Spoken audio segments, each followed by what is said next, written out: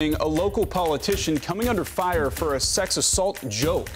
U.S. Representative Ralph Norman of Rock Hill was debating opponent Archie Parnell last night, and to kick things off, he said something that rubbed a lot of people the wrong way. Yeah, it sure did. Norman joking, quote, "Did y'all hear this latest late-breaking news on the Kavanaugh hearings? Ruth Bader Ginsburg came out saying she was groped by Abraham Lincoln." End quote.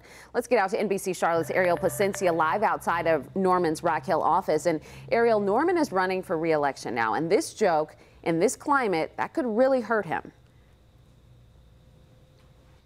Rachel, it certainly could. I mean, the firestorm over social media doesn't appear to be dying down anytime soon.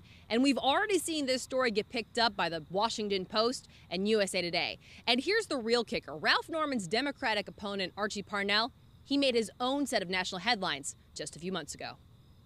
Ralph Norman's controversial comments drawing a few laughs at last night's debate and swift criticism this morning.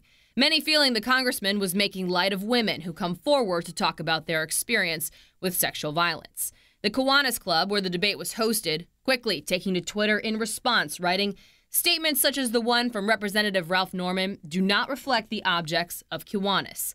The South Carolina Democratic Party slamming the GOP candidate, writing, "This is disgusting. What sexist is writing your jokes, Ralph Norman?"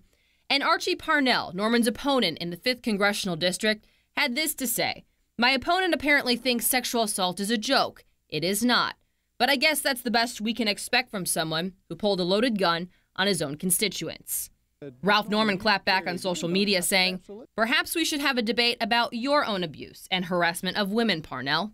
The district has seen its fair share of controversy. Parnell faced allegations that he physically abused his ex-wife back in the 70s. He then took to Twitter to apologize. Meanwhile, Norman put out a series of 3 tweets, the first one getting the most attention, in which Norman wrote, "People really need to lighten up." So we'll be keeping a close eye on Twitter throughout the day today. Again, we are here at Ralph Norman's office in Rock Hill, where we are hoping to get a comment about what he said last night. Those elections coming up on November 6th, so Rob and Rachel, we'll have to wait and see how this thing all plays out.